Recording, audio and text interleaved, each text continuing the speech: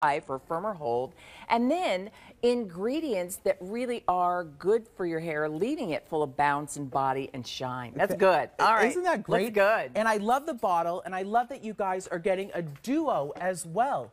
This pink packaging, I think it's very feminine and sexy. This is hairspray you aren't ashamed to leave on the countertop. You don't have, depending on where you're going or what you're doing, or even as you're getting your hair ready to go out and about, use the where you're at with your style, and you aren't blasting this hairspray all over your kitchen or your bathroom counter rather. But also, that's a great pro tip as well. Use this hairspray, spray it, then use your flat iron, your curling irons, and you're going to be amazed at how it locks in your